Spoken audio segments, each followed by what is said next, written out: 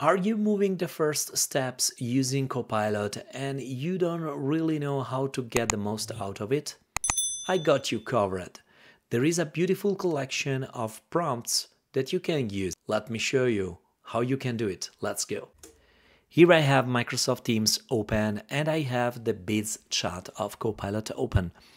Now, I have here the classic 6 suggestion as prompt. But what if I want to see more prompts? There is a beautiful link here down below, View Prompts. Let's click on it. Now here as a first pivot I have Microsoft Prompts. In the future you are going to have extra tabs here and you can even customize and define what is your favorite or custom prompt. Now, right now we have the possibility to explore all prompts available coming by Microsoft. And here I have even the filter to select something of according to what I want to achieve. In this case, for example, catch up, gauge the temperature, get an overview, summarize the latest report from the International Monetary Fund. Or I can select ask, for example. But let's display all prompts that I have available here.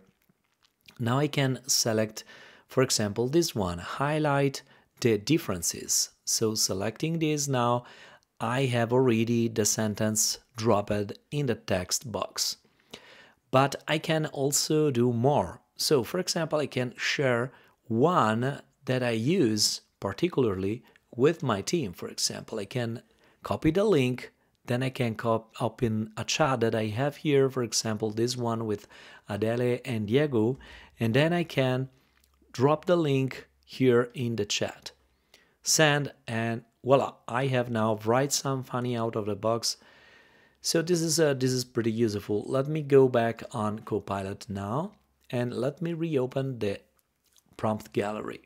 So let me click again on Copilot, and then I have the prompt gallery that shows up.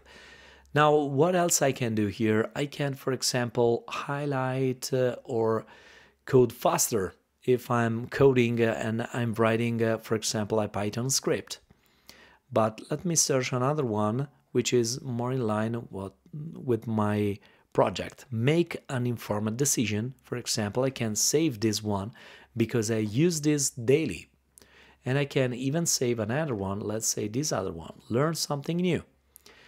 And when I click now on your prompts, I'm going to have the list of prompts that I use daily or I use quite often in the week.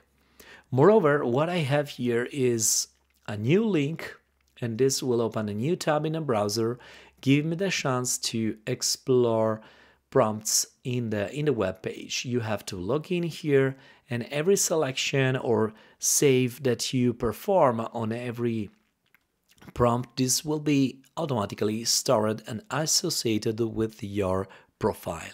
Here I have also the ability to get more insights about PowerPoint and Office apps. Another beautiful thing that you can do is type your custom prompt. What's on my calendar tomorrow? Let me send this and let's wait the answer by Copilot. And here we go. Now let's say that I use this quite often. So I can move over my question and select Save Prompt. Let me save it.